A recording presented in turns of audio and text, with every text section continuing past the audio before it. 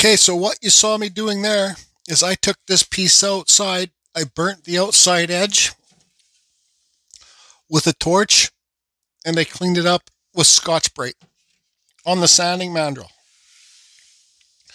So this will be the final video for the Panda Bear 2D carving. I went to the dollar store today because all my other paints are tucked away in storage for renovations here. This might be the last video on this old school carving fusion table because I got to take this whole table apart and get new floors in here, paint this whole room. So we'll see how it goes, but this whole table has to come apart. Anyways, the colors of paint I'm going to use is red, black, white. My favorite color right here, hooker green. And I think I'm going to cap it off with Mod Podge for the wood for the finish. So I think the Panda Bear is going to be black and white. This is going to be like gray colors, these rocks, and maybe, I'm not too sure about down here. This is going to be green, the bamboo. This is going to be gray and white. The moon's going to be red. The background's going to be red and black and maybe little white tips on the top. So I think the best thing for me to do is get the worst over with, which is this background stuff, the background wind stuff. I think what I'm going to do is mix up this red. What color is this? Deep red. I also got Christmas red here too, so I kind of like the Christmas red a bit better. But I don't care. Anyways, I think I'm just going to go along and paint all the background just solid red first, because then I can put black like in here, the deep spots. I can black it and shade it out with dry brushing. So that's what I think I'm going to do. And this video is mostly going to be a time lapse. I got my paint brushes right here. Paintbrush. There's my paintbrush. Oops, nope, that's not the paintbrush. But yes, this does sit in my bathroom. That's where I put my toothbrush too. Anyways, I'll pick a paintbrush and start carving that, painting that red in. I got to get this piece done. I got to get this table taken apart. Okay, so here comes the story time part. So I just want to say in advance, I'm not looking for sympathy or for you guys to leave comments like I hope you're feeling better and stuff. Everybody, because I am feeling better, and it's you just got to keep the show going. So a week ago, I made a video. This is karma too. A week ago, I got to make it quick because I only got 10 minutes for this voiceover. But a week ago, it's karma. It's all karma. I made a video and I was shopping for YouTube, and it was just a little clip, and I was like joking about putting ice cream in the shopping buggy and the shopping cart and cookies and a couple other things. I don't know if anybody noticed, but there was taco shells in there. So it starts off with one night I got the beef, and I was making burritos, and I noticed I didn't get the lean beef. I just got the medium ground beef. And I noticed that the grease in the frying pan was pretty greasy, so I dumped some out and into a jar, and then finished making it, and made burritos. The next day, I woke up. I kind of had some stomach pains, and I just kind of went on with my day with the renovations here. We're getting new water pipes and everything, new kitchens, new bathrooms. My new windows are already in, and I'm getting new floors all in the upstairs of my place, so it's a real nightmare. But so the pain went away that day, and then that night I refried the beef, because who doesn't love refried burritos? So I refried the beef and I had taco shells. I burnt the taco shells. So there was kind of burrito sauce with tacos. I don't know, burrito taco or whatever it is. Who burns their taco shells out there? I do, all the time. So anyways, I refried the beef, and it didn't look that greasy, and I put cheese and whatever stuff on it. And after that, eating that refried beef, the next morning, about 2 o'clock the next morning, I woke up in excruciating pain. Like, I've dealt with a lot of pain here. Like I said, I'm not looking for sympathy or anything, because that's not what it's about. I've had skin, like I've been burnt really bad. I got skin grafts on both my legs from the knees to the ankles. My whole body was almost burnt. Like my head injury, I got like 14 breaks on 4 ribs and stuff like that. And I'm not trying to say I'm a hero or anything like that, but I know pain. I definitely know what pain is and different tolerances of it. So I was in so much pain. And finally, I buzzed one of my neighbors 10 o'clock the next morning, and I told him to come over, and his wife, and I says, I'm in so much pain, I don't know what to do. And they said, go to the hospital. I says, I'm not going to the hospital. I don't need to go to the hospital. I'm just in so much stomach pain. So it happened that his wife had a bunch of, I don't know what this is illegal, but they had a bunch of leftover painkillers from a year back or something. I forget what happened, but I guess they were Dilaudidins. So they just gave me the painkillers because they know that I'm not an addict. I live in a good community place, and they know that I don't do drugs, period. And I don't agree with drugs, but I had no choice. So that night, I think I ate about 10 Dilaudidins. They're like an opiate. I was just frigging out of it, but I was still in pain. I couldn't stop taking the pills. So I told myself that night, just keep on popping the pills, still in pain. I told myself if the pain doesn't go away by like 5 or 6 in the morning, I'm driving to the hospital because I wasn't sleeping. I was up in pain, excruciating pain. This is how I can describe the pain. I thought I was in the war, lying on a beach with my guts blown out, not knowing what I can do, and that's just giving respect to all those people that happened to in the war. But I just thought I was lying on the beach with my guts blown out and not knowing what to do. What's next? How can I beat this? So I got out of bed, like I said, without sleep. Went to the hospital, emergency. Um, Took me about an hour and a half. This was like 6 in the morning. Took me an hour and a half to see a doctor, and she finally told the nurse I had to get tested before I can get some painkillers. But so I basically it was a couple hours before I can get any painkillers, and I didn't take any painkillers 4 hours, 2 hours prior to the hospital because I didn't want to go to the hospital high on painkillers, so they couldn't see where my real pain is. It's good to go to the hospital in the real pain. And I was just sitting there, and it was so painful. I just wanted to die. Long story short is I got a CT scan with dye in it, and the tests came back as I had gallstones. So um, they finally gave me morphine. I was hooked up to an IV sitting in a hallway. They finally gave me. I was miserable before this. Before they gave me the morphine, I hate morphine too. It makes me so itchy. They finally gave me the morphine in the IV, and you can just feel your whole body warm up. That's the only good part about it. Anything after that, I just hate. So she asked me what my pain level is, and I said still 10. And then she gave me another one. I said 10. Gave me another one, 10. Then she gave me another one. I said, okay, now it's at about 3. And at that point, it was more busier in the hospital. It's probably about 9 in the morning or 10 in the morning. So it's a lot more busy, a lot more people. And I'm just so friggin' high on morphine that I'm talking to everybody that's going by me because the IV chairs in the main hallway of the hospital, right? So I'm everybody's friend at this point. But yeah, so long story short, they sent me home with some morphine pills, and I didn't take any. I hate them. They make me itchy like a nightmare and give me friggin' nightmares like crazy. So yeah, she said they gave me some antibiotics. The doctor was kind of a bitc. The last thing is I kind of wanted to punch her in the head, but I don't hit ladies. So, but that's things are anyways. Long story short, I got released. She gave me some antibiotics and some painkillers, and then the morphine pills. And I returned the morphine pills. I had an appointment with my doctors 2 days later. My doctor told me, she says, "Well, you just got to rest. You can't do anything crazy because you got the gallstones in your gallbladder and your whole system and your stomach from looking at the CT scan. Everything's inflamed, so you just got to rest." But I haven't been able to rest because I needed to get this piece done. Like I think I was working on this the day after I got out of the hospital, or maybe a day later, in pain in pain. So this piece, I'm telling you guys all right now, this piece was done in pain and stress because I was still moving the stuff out of the way so they can do the renovations.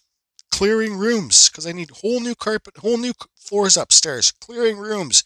Downstairs, had to empty all my cupboards because we're getting new kitchens. So it's been a nightmare, but it's an example, like even though I'm in excruciating, I still wasn't excruciating pains for a couple days later. Oh, I also didn't bowel. I'll say bowel. That's another karma thing too, because I always talk about shit in my pants or shit in your pants on my YouTube videos.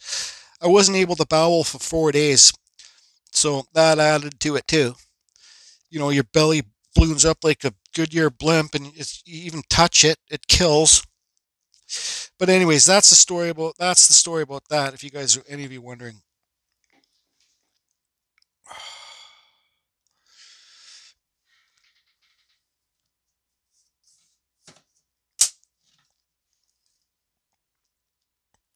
So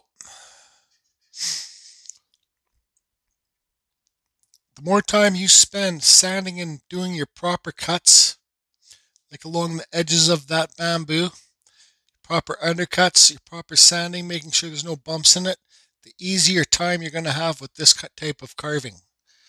Like I've explained to you guys, I kind of got sidetracked while this carving was happening, but I carried on.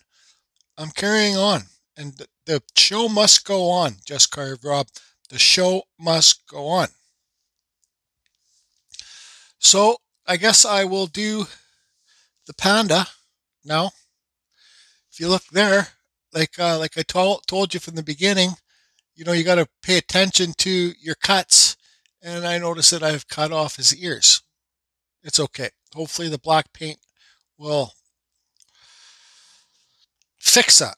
So I'm going to paint this panda black and white after I take a quick bathroom break, and then I'll be back. Yep. Well, it's the best I could do. So this will actually go great in a little kid's room. So, so oh, I got this. I can't find my little tiny tipped brush, but I got this gray mixed up here. And this is the smallest brush I can find. But I'm going to go around these swirls. And I'm going to do some little gray highlights on the tips. And I'm going to go in here with some white, in the wind with some white and some black, and give it some like sharp eye points, highlights. And I think that will be it for, well, also another thing I want to do is, because like I said, I'm running out of time for this piece, but you see here, like I've painted on the frame. So I'm going to paint inside black here. Okay, you can see even there I got some paint on the outside there too. I'm going to paint inside black here, let it all dry.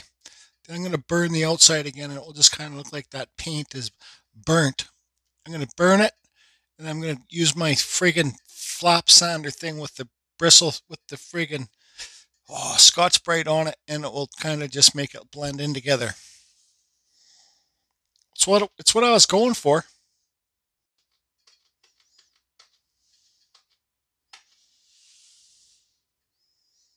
Okay, so it's a little bit different now. Kind of went a little bit overboard on that gray on the swirls, but I like it a lot better now. This ground here was the same kind of color as the bamboo, so I kind of dry brushed some of the gray color on when I had it going around the swirls. I did some highlights in the wind here. And I dry brushed the paint. Look at the grain. See how the grain comes along? So dry brushing gives it a lot of different character too. I did some little whites just to show where the bamboo, you get the bamboo split things. So it's kind of a shame I got to give this piece away. Well, it's not a shame. I'm a man of my word. I want to keep it. I'd like to keep this and put this in my room, actually. I think it's a cute little panda. And he's kind of, he's looking down on you when this piece will be higher. Well, also, I painted inside black, and I just kind of dry brushed around the outside. So that's done. There's a little bit of red paint there. Don't care. That just shows that Carving Fusion did it. So I'm going to leave this sit overnight. Oh, to win this, you guys know how to win it. I've already said how to win this carving. So I'll ship it worldwide too. And also, I haven't forgotten about the 2 wood spirits I owe for the winners for the last giveaway thing that I have. They wanted wood spirits instead of Dremels, I think, so I still got to get those done, and they'll be getting done before this table gets taken down. I promise. So, I'm going to get some. I don't think I have. It's best to leave this sit overnight. I'm not going to Mod Podge it. I'm going to go pick up some more of this satin clear. I don't know if I'm going to use matte or satin, but I'll pick up some of this tomorrow. I'll let this cure fully overnight. Whoever wins this, they're going to have to find their own way to put the hangers on the back. It's not rocket science. It's just I don't have the time to do it. I got to kind of go lay down and rest. But yeah, so I'll pick up some of this tomorrow. Give it a couple good coats over the next couple days or the next day. I think it just needs one coat, and it will seal really good because this is all painted. Just this might not, the wood might not be sealed as good as the painting, but it will say what it is. And then, so if you guys win this and you want to give it a couple more coats, this is what it is, right? Okay. So let's let it sit overnight. Be back, same video. Spray it, and we'll let you know when the live giveaway is going to be. Okay, everybody, that's going to be it for this one. It's now the next day. I did a few coats of this satin clear, this Rust-Oleum, so I don't think you need any more. I think it's a fun piece, so just I hope some of you guys have gotten some ideas from this. That's what this is about, just opening your mind and getting ideas. But let's look at this compared to the paintings that I did. I'll put the paintings right here. So you can see this is 100% Carving Fusion style, and I wish I said I didn't make this as a giveaway, but you guys know how to get this. The people that entered one of you guys is gonna get this. We'll do it in a live giveaway, and you don't have to be in the giveaway.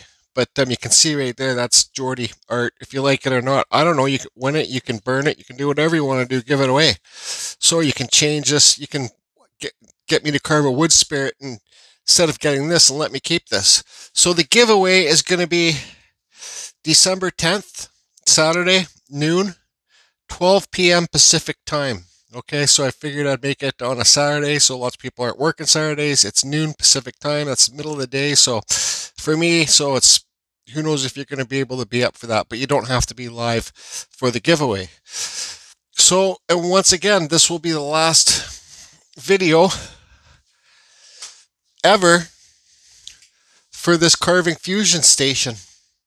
The Carving Fusion power carving station. I got to take it all apart. You can see I got no floors in my room. All the walls are, I got to paint the walls. I got so much stuff I got to do. Take everything apart and let them get the new floors in, and I got to paint it. And there's just so much to do. But there's been a lot of good times at this this table right here. And I've learned so much. This is my power carving station. You know, this is where it happens. So, you know, it's just you gotta move on and continue. And once they're done the floors and stuff in here, I figure that I'll build another table. I'm gonna possibly use this is a piece of plywood, but I'll probably use another piece of plywood and just kind of make the table a bit smaller. I don't think it needs to be so big. And yeah, that's about it. Yeah, it's kind of sad to see it go, but you know, you got to have changes in your life, and changes, these are positive changes, they're not negative changes. So that's just kind of what needs to be done. So thanks again, everybody, for the years of support and all that stuff. I don't think there'll be any Dremel carving videos coming out after this one for at least a good month and a half or two. I'll do some beach combing videos, I'll do some chainsaw carving videos. I'll have to go over there. I've told you guys my story, but I can't chainsaw carve right now, so I'm kind of, I bought myself a PS4, so I'm stuck in my bedroom for the next 2 months playing video games, because, well, that's just kind of what you gotta do. So, we'll talk to you all soon, and good luck to the person that's gonna win this piece. Who knows, Just Carve Rob, maybe it's you. Carving Fusion. Over and out. Till the next time.